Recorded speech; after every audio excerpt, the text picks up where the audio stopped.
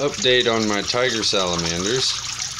They've been fully acclimated to their breeding enclosure, and I'm beginning the temperature changes and lighting changes now to make them think it's breeding season. I'll be cooling off the water and cooling off the air and shortening their days so they think it's time to breed. I'll also raise the water level a little bit and then bring it back down to make them think it's perfect time for breeding. So, this enclosure is 4.5 feet long by 2.5 feet deep, homemade, insulated, so I can control the temperatures inside of it perfectly. I can bring the water and air temperature down to about 40 degrees, and I can bring it up to about 75. I don't need to. They don't need heat or light. This is simply for breeding purposes. They have about 8 inches of soil substrate and plenty of things to burrow under, and they are all coming to the sound of my voice because they think they're going to get fed, because they are also trained similar to my other animals with tongs and commands for feeding. This is Tigger. Hungry Tigger. Tigger. Hungry. Hungry. He'll bite my finger if I keep saying hungry. They're kind of reluctant to take new foods, so I've taught them hungry to make them actually take food. There's another little female. This is Brooke, the biggest one. She's 15.5 inches. She is my giant female salamander. Tiger here, not the one in my hand, but the one in front of my hand, is one of my smaller males. This one is my smallest female. She's about 6.5 inches long. They average 6 to 8 inches long, some 10. The big 15.5 inch girl, that's not too common. But they are highly friendly. I do not recommend handling or cohabitating for that matter, but handling, not really recommended. Their skin is very sensitive to chemicals. If you have soap or laundry detergent or anything on your hands from that day, they could get sick from it. Big girl there.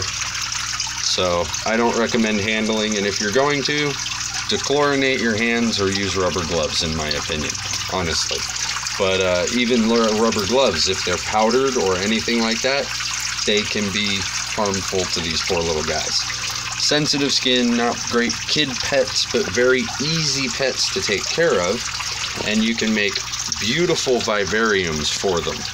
They're a very good display animal because they don't need heat or lighting or excess things.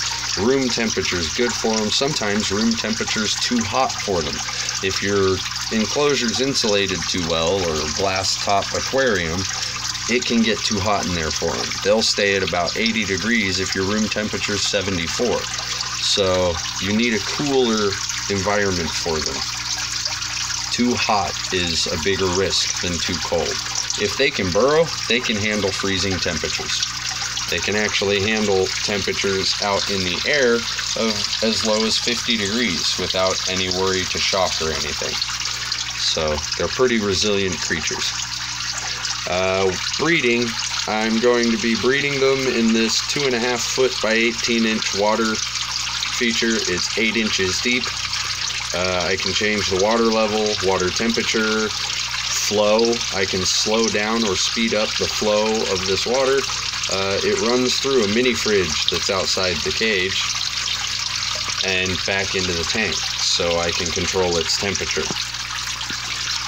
I'll actually show you the mini fridge later. But yeah, that's my breeding enclosure. I'm going to be bringing their temperatures down soon, so they'll either go into brumation or start breeding on me. If they go into brumation, I know they're spring breeders. If they begin breeding, then they're winter and fall breeders, and they'll breed before brumation. Depending on their region they're from, their breeding season can differ. This is part of what makes them so difficult to breed in captivity, and you basically just have to put them outside in a pond. But I'm going to study these guys in person and see what I can do about getting them to breed for me. I've had Brooke about 3 years now, and the rest of them about 2 years. They're all about 2.5 years old. I got them all as water dogs just before metamorphosis. So they've been on land in my enclosures all their life. After they breed in here, I'll be removing the plants and everything that the eggs are attached to and moving them into another aquarium that is lower flow and still controlled by my mini fridge, a cooling system, so I can keep it nice and cool at about 45-50 degrees. And then I'll be raising water dogs in 3 or 4 separate aquariums. So there's my Tiger Salamander update. Enjoy yours if you have some.